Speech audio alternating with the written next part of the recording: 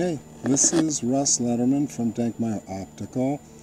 I wanted to show you something really new. It's a great combination system, and what we're doing is we're viewing the sun in hydrogen alpha so we can see amazing prominences, surface detail, and also the chromosphere. And we're using the Quark from Daystar. It's what they call their chromosphere model, but I've got to tell you, you see prominences in great detail, nice surface detail, and also the chromosphere all the way around the sun. It's really a pretty amazing system. And we've got a Binotron 27 with our brand new 32mm Plossls. And our power switch on the Binotron can manipulate the magnification factor. So let me explain a few things. First, we've got, coming out of our 2-inch diagonal, the Quark Chromosphere model from Daystar. We're just loaded into the 2-inch eyepiece holder. Now, why is this plug here? Well, this plug is running down to an inverter, which is converting 12 volts into 110. Simple system, very inexpensive. And I've got overkill on that battery, trust me on that. This thing will run the mount for my Optron and the Quark for days and days without recharging. But anyway, we've got 110 going to the Quark. What this is doing is it's heating up the etalon, and you can see that this light here is now green. That means it's ready to go. In normal weather, it's taken me about 3 to 4 minutes for this to go from orange to green. So again, green, we're ready to go. There's great detail happening right now. I can't really put the camera up and show you, but I will show you some comments from customers. I just got back from Chiefland Star Party down in Chiefland, Florida, and I let some people view through this setup, and they really liked it. So you can hear their comments and see what they say while they're looking through it. But in any case, this is how it works. We've got the Quark, it's plugged in right here.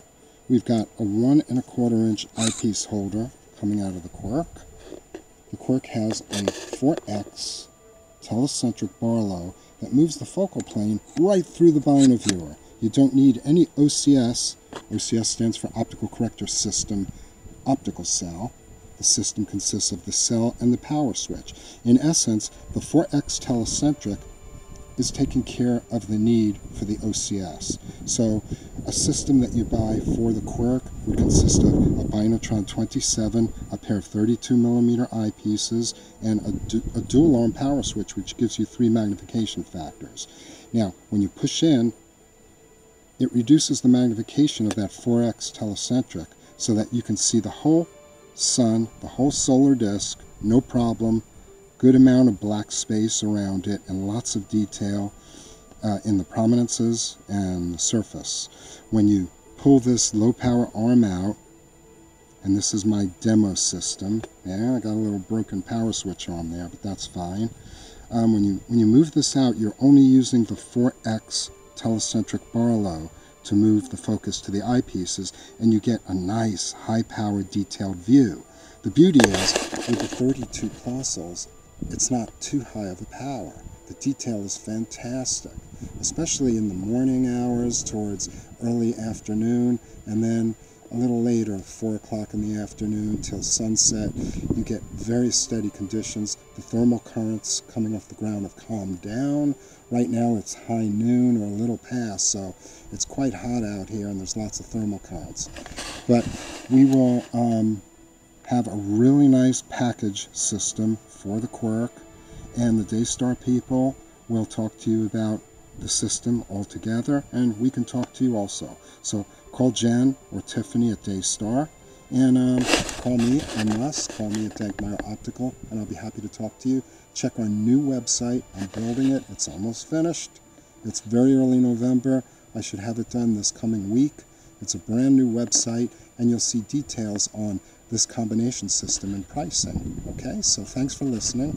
Sorry if there was interim noise. I'm doing a selfie here. But anyway, here you go. Great system.